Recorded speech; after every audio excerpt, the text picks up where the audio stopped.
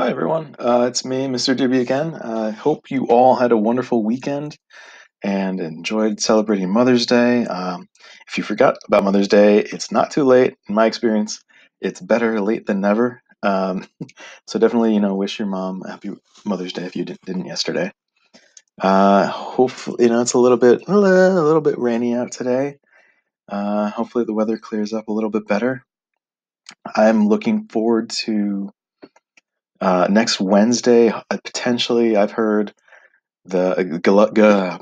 excuse me, Governor Lamont is going to be reopening some businesses. I'm sure some in Middletown will reopen as well. So hopefully we'll start getting back to normal, just a little bit at a time. Anyway, we're going to continue talking about trigonometry this week. We're going to talk about this topic, coordinates on the unit circle. So let's get into it.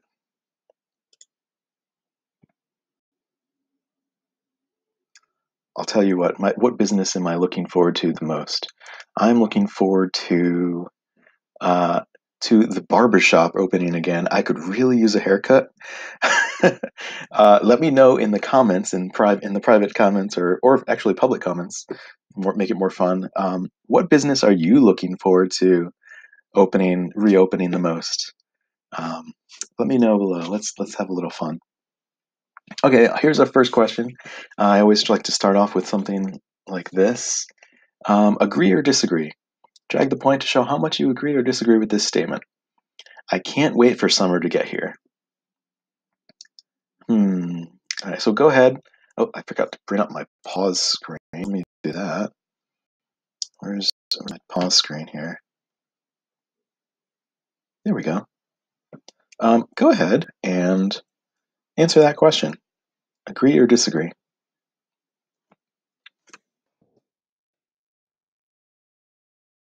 Okay, so I've gone in and answered my answer. I'm definitely looking forward to summer, coronavirus or not, just to have better weather and spend more time outside with my family and friends. And I'm going to share this. Actually, I haven't been sharing this with the class because sometimes I've been asking like pretty personal questions, like, what are you stressed about, or how are you feeling lately? And I don't know if you're going to want to share that. So for this time, though, I want to try to encourage more connections between all of you. So just letting you know that other people will be able to see your responses here. Okay. So today we are going to talk about some special angles on the unit circle. 100% of all Algebra 2 students either have or will Google an image of the unit circle and find something like this. Hashtag made up stats. No, but it's seriously, like, this is another kind of rite of passage in Algebra 2, is kind of studying the unit circle as it relates to trigonometry. So in this activity, our goal is going to be to memorize these special angles, what we're calling special angles. If you'll notice, there's only a few dots on this unit circle, and understand where their coordinates come from, and then use them to mentally calculate certain trigonometric values, like sine, cosine, tangent is one I don't think I mentioned last time, and there's others. Someone had a comment in the last lesson about how much of this is going to be used in pre-calc versus the other stuff that we've done. I'll tell you that basically everything in the second half of the year that we've done in Algebra 2, you'll extend in pre-calculus if you take pre-calc next year. Some of you might take stats. That's totally cool. The way I view it is there's always two paths that you can take after Algebra 2. And I recommend either of them, depending on what kind of subject or course that you plan on taking in college or later in life. Personally, I know a lot of people tend to get just pushed down the pre-calc path, but personally, I think that if you're going to go into a field like medicine, biology, um, finance, anything of that sort, statistics can actually be more useful to you in the long run. So I think both paths are um, equally valuable to you. And Mr. Cohen teaches AP Stats, so he's awesome. I love it. I love him. Yeah, weird, but definitely like consider taking that next year if you haven't. You've probably already done course selection and all that, but anyway, in pre-calc you'll study this more. In fact, this unit circle, this sort of image, is often in the past has been like the first thing that the pre-calc teachers in honors pre-calculus will throw at you and say, how much do you remember? Um, and it's like day one, first quiz of the year kind of thing. Um, maybe not day one, but like day two. They probably won't do that next year because of all this, distance learning going on at the end of the year this year. But traditionally, that's what they've done. So this is pretty important. Stuff like logarithms, that's kind of important too. But they'll refresh your memory about that. This stuff is kind of like the heart of pre-calculus, trigonometry. So they will expect you to know this walking in. Anyway, with that in mind, why don't you take a look and then share any three patterns that you see in this image? Go ahead. Think about any patterns that you notice. Try to write down three of them. I'm going to pause the screen. Go ahead and do that now. Okay, so I'm going to flip back here. I'm intentionally going to not write down any patterns that I notice because I know a lot about this, and I'm really curious what you see, and I want you to kind of see what other people have to say about it. So I'm going to skip this for now, but I want you to actually do that if you haven't. Actually, before we move on, maybe let me show you something. I wanted to show you a screen from last time that's related to this that we're going to talk about today. Last time, the final question was an explanation challenge question. And I want to bring this up because, one, I want to show you how this is what I see as a teacher when I go back and look at kind of all of your answers to these questions. I can kind of see what you drew, if you drew anything, which is kind of nice. Sorry if I'm embarrassing anyone with their drawings here or their answers. But anyway, this was the final explanation challenge question that I had asked. In pre-calculus, you'll talk about a lot of trig identities, sort of like equations that are always true about some of the trig functions, like sine and cosine. And this one in particular is the most used trig identity that you will see. And I thought maybe you might be able to help explain it. And it's totally okay if you didn't know. But I thought I would go back to it because we're going to use it again in today's lesson. Basically, what does this say? This says cosine of an angle. The cosine of an angle, if you square it, plus the sine of the angle squared is equal to 1. Cosine squared plus sine squared equals 1. Why is that true? And actually, I saw some really great answers here. Alyssa, thanks, Alyssa. She said, I'm not exactly sure, but it's related to the Pythagorean theorem. And oh my God, even though you're not exactly sure, you hit the nail right on the head. It is exactly the Pythagorean theorem. That's all it says. So let me pull up maybe Beatrice's picture here. Sorry, Beatrice, if I'm embarrassing you. But she drew a picture for this angle, this just random angle I chose. And she said, okay, this side is the cosine, right? Because cosine is like, maybe I can draw on her thing. I don't know. Cosine is like the x coordinate, right? The cosine of the angle is the adjacent side. And this side is the sine of the angle. That's the y coordinate. Oh man. And so what is this really saying? This says that cosine, or x squared plus y squared, is equal to 1. That's just the Pythagorean theorem. It's literally just that. It's a squared plus b squared equals c squared, where c squared is the radius, which is 1. That's all it is. And we're going to kind of use that again today to talk about these coordinates. So I thought I'd bring that up. By the way, Clara had a really nice explanation of this too. It's the Pythagorean theorem, and the hypotenuse is 1. I saw a bunch of other people say the radius is 1, and that's exactly right. The radius is 1, and that's part of that's c squared in this identity. That's really all this is. All right. So let me go back here and go to this next screen. Okay, before we get to the coordinates of these special angles, I want to see if you can remember or figure out the values of these angles in degrees and then in radians. So how many different angles are on here? Right? I think there's actually 16. There's 16 different angles that we're calling special angles. And really, I mean, what's special about them? We'll see. But there's only 16 of them, and they're kind of like the ones that there's really nothing special about them, but they're the ones that are typically sort of like memorized. I don't know why I air quoted there, but they're the ones that are memorized for pre-calculus students. So there's 16 of these special angles, but first I don't care about the coordinates, I just want to talk about the angles that these make. Here's some of the angles. So the unit circle has been divided into 12 arcs. What's the degree measure? What's the angle measure in degrees between each one? Think about it for a second. It's not too hard. I'll just pause like kind of briefly here.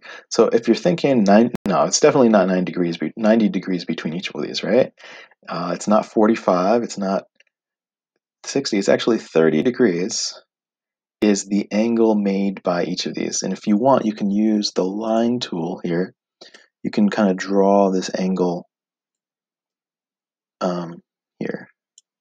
This is the angle that I'm talking about, that's 30 degrees. Okay? After you figure that out, try to label the angle measure made by each point on the unit circle. So what I mean by that is if this angle, and I'm just going to write with my mouse here, it's not going to be pretty, it's fine. If you have a nice little like pen or stylus, feel free to use it. But go ahead and measure or label each angle that these make. Why is that important? It's just kind of nice to kind of build this visual memory of these angles on the unit circle.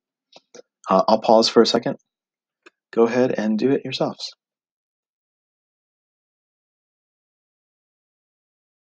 Okay, so hopefully you've gone through and started labeling some of these in degrees, right? If this is 30 degrees, and these are all equal, I'm saying, equally spaced apart, then this next one would be 60 degrees, right? This would be 90 degrees, right? What would come next? This angle would be 120 degrees, and so on and so forth, right? And how do you get that? Well, they're each spaced 30 degrees apart, so you could just add 30 degrees to each one. Maybe I'll write that in here. You can add 30 degrees. Can I copy this? How do you do the degrees sign? Maybe I can copy it. You can add 30 degrees to each angle, starting at 0, right? Because this one down here, if it was just like this point is 0 degrees.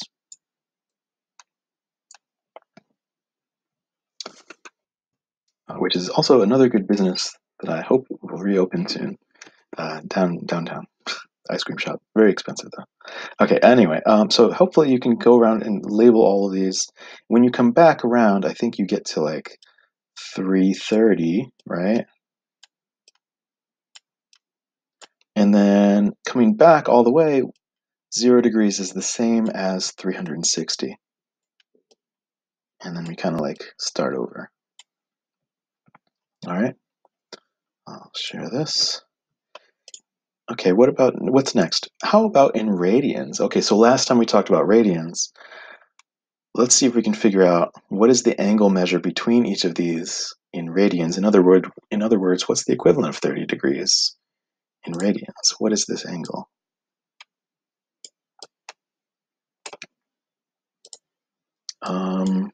In radians. See if you can figure that out. Remember, I'll give you a little hint. Remember, how many radians are all the way around the circle? There are 2 pi. Right? Pi is going to be a little tricky to write. But there are 2 pi radians in the whole circle. So see if you can figure this out.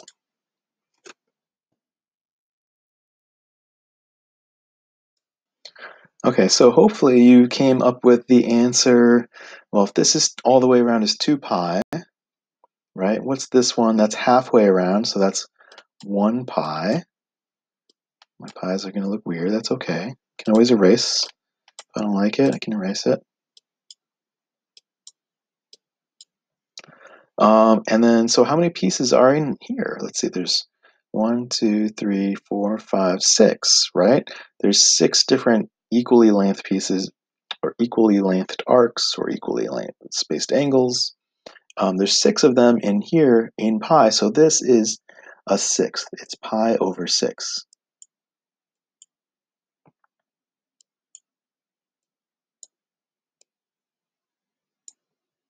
Pi over 6. So that means that pi over 6 is the same as 30 degrees, right? And can we label each of these angles then in radians? So it's kind of like a little bit of a test here. Can we label each of these? Well, let's see. This is twice that, right? This is pi over 6. This is double that. So you could write, maybe I'll write this in a different color. I'll do it in red. You could write that this is 2 pi over 6, right? It's double it. But there's another way to write 2 pi over 6. That was supposed to be an equals. Because you can reduce this fraction. So this is actually also better known as pi over 3. Okay? So that's 2 pi over 6, which is pi over 3. How about, maybe I'll go to this one. How about this one? This is 3 pi over 6, right? Or we could just say here's pi, it's halfway, it's pi over 2. 3 pi over 6 will reduce to pi over 2. I know this is tricky to write. How about the next one? I'm going to try to color code these because it's helpful to memorize them. I don't like that. I should have used the drawing tool. There's pi over 6. Or, sorry, pi over 3. How about this next one? So this is 1, 2, 3 pi over 6. That means this is 4 pi over 6. What's another way to write 4 pi over 6?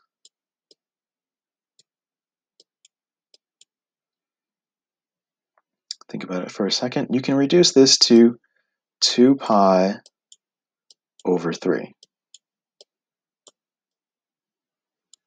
That's what this angle is. Okay, so this is 2 pi over 3. You can see it's 2/3 of the way to pi. That's the way I always think about the radians. Like, think about it as just literally dividing up the pi, which is this with 0 to 180, right? That's 2/3 of the pi. And then this is, what's this? As a fraction of the pi. You could either count like 1, 2, 3, 4, 5/6, or you could just see visually it is 5/6 of pi, of the pi. This is 5 pi over 6. Okay? And keep going all the way around. Hopefully what you'll see is a little bit of a pattern here with some of these angles. And hopefully you'll notice this, why I'm color coding some of them red and some of them blue.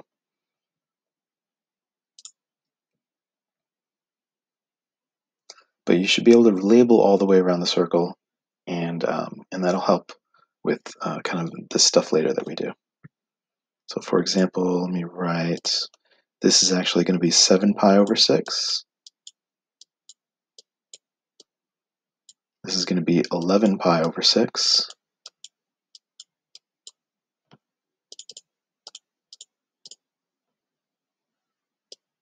And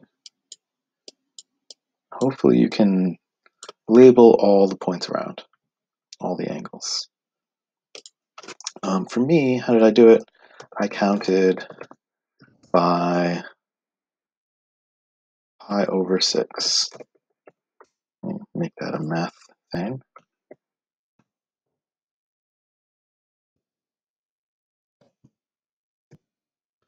And reduced fractions. And that's how I did it. But there's a lot of different ways you could do it. The goal is to start memorizing these angles, though. Okay, here's another unit circle. Now this time it's divided into 8 parts, 8 arcs, right? What's the degrees between each of them? Oh, geez, why is this in radians? Did I mess that up? I totally messed this up. I'll look at that. Give me a minute. So you know what? I don't want to lose my other work. So let me just write it in here. What angle is this? What angle do you think this makes? I'm going to do this in green. Color code it differently. What angle do you think this makes in degrees? Even though I know these are all in radians here. What angle is this? If you're thinking, well, it's halfway, it looks like, between 0 and 90. Yeah, right, it's 45 degrees. This is one of the special angles we're going to look at. It's a 45 degree. So I don't know which one of these. Let's just pick one for now. And then what you can do is you can add 45 degrees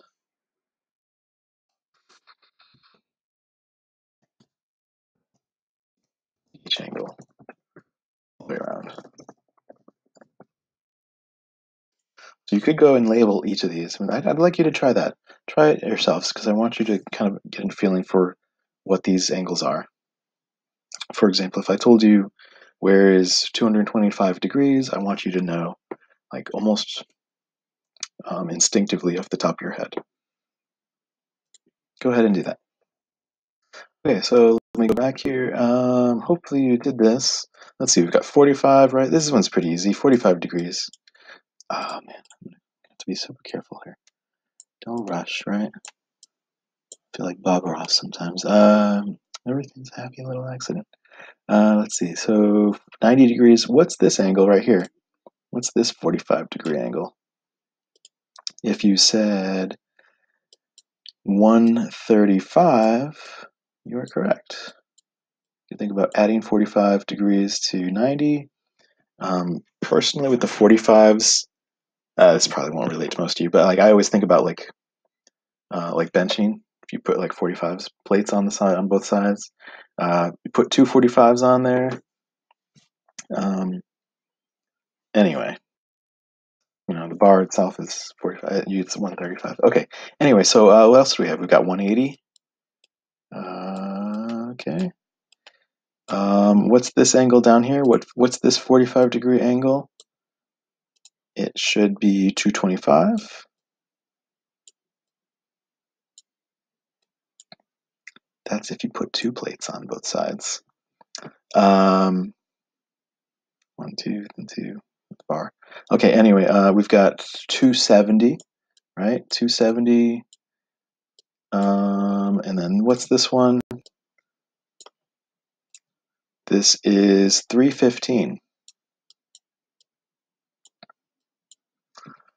315 is this 45-degree angle, and we're back to 360. Okay, so those are the 45-degree angles that we're going to talk about. And then how about in radians? Can we measure them? What would they look like in radians? What is this angle? Same thing, but now in radians.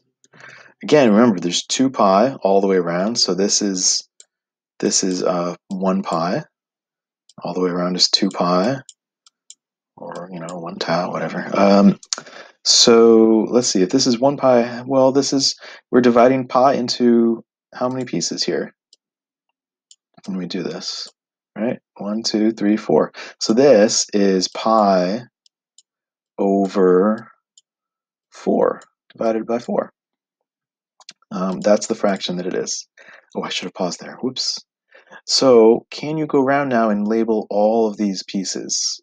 Let me pause and do that, because again, I'm trying to build this. I want you to try to build this intuition for what these angles are in degrees and radians. These special angles that we're going to talk about. Go ahead and do that now.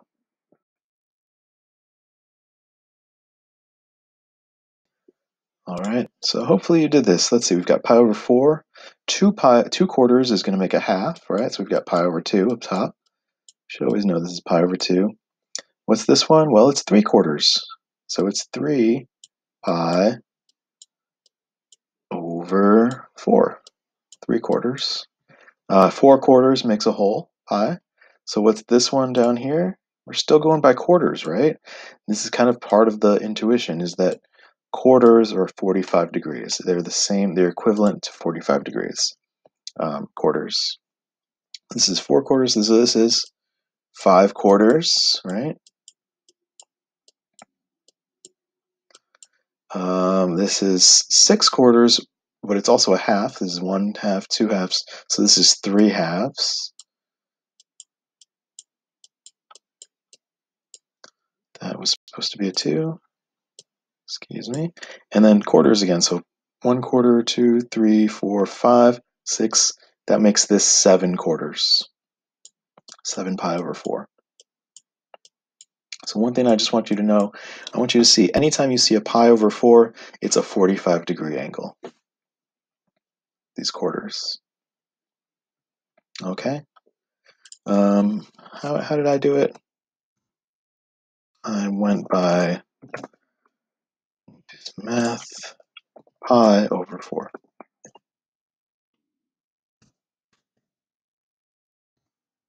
on the circle. Okay, so that's kind of, those are our angles. Pi over 4 is the same as a 45 degree, and if you notice, these are all over 4, right? If I go back to our other angles, we had 30-degree angles, and we had these other 60-degree angles, which I should have drawn in a different color. And if we look here, all of the 30-degree angles are pi over 6. So here's pi over 6, here's 5 pi over 6, 7 pi over 6, 11 pi over 6. They're sixths, and the 60-degree angles in red are all pi over 3. So anytime you see a pi over 3, it's making a 60-degree angle with the x-axis, from the x-axis. Pi over 3, which means this is also some kind of pi over 3. How many pi's over 3's is it? Well, here's 1, 2, 3, 4. It's 4 pi over 3. This is going to be 5 pi over 3. So pi over 3 is the same is equivalent to a 60-degree angle from the x-axis. And pi over 6 is the equivalent, anytime there's a pi over 6, it's an equivalent of a 30-degree angle from the x-axis. All right.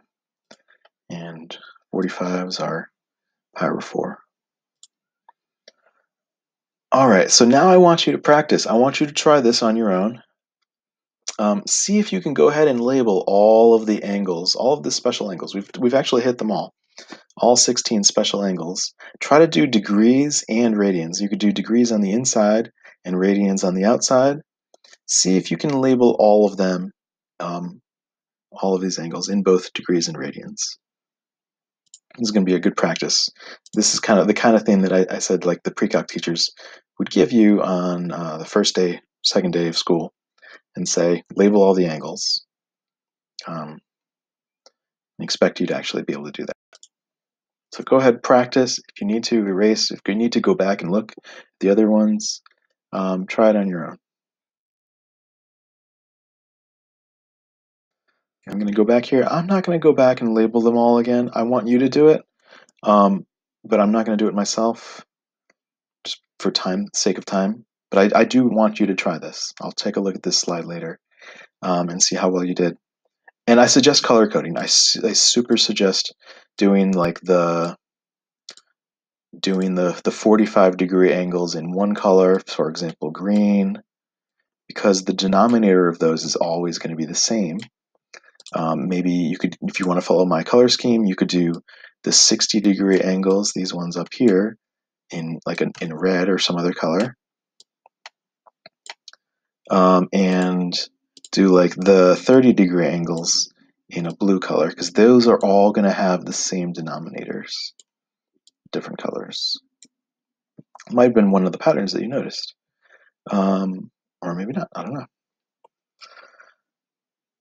Okay, so I'm going to go ahead and skip this, and then I'm going to say, here's another way you can practice kind of building this connection between the angles and the visual of the angles, where they are around the unit circle, with the measure of the angle in radians. So go ahead and try pairing these up. There might be, yeah, because I didn't change it.